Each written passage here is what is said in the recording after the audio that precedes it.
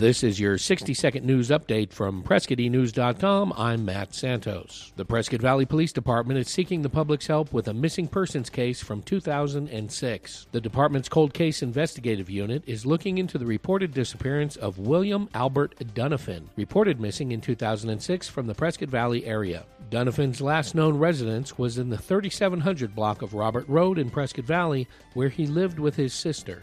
The 72-year-old Dunafin is described as a white male, 6 foot 2 inches, 220 pounds, with brown hair and blue eyes. The Prescott Valley Police say anyone with information about Dunafin or the circumstances of his disappearance should contact Yavapai County Silent Witness at 1-800-932-3232. If the information leads to an arrest, a reward of $1,000 is being offered. Keep up with local news on PrescottEnews.com, your local online news leader.